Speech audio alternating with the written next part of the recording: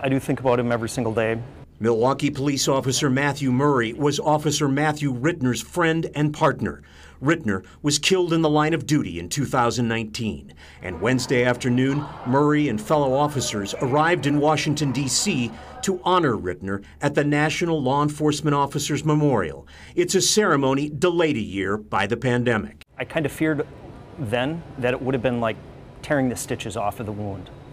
And now that a little bit more time has gone past, maybe it will be a little bit more therapeutic instead of painful. Officer Rittner's name is already on the Milwaukee Police Department's memorial. Now his name will be added to the national memorial in the nation's capital. It's going to be very emotional, obviously, when I see his name on the wall.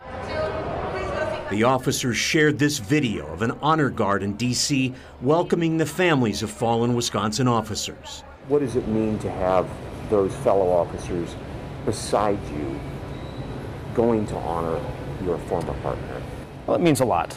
Obviously, just having the camaraderie and everybody suffering through the pain of the event, and now hopefully just going on in a strong remembrance.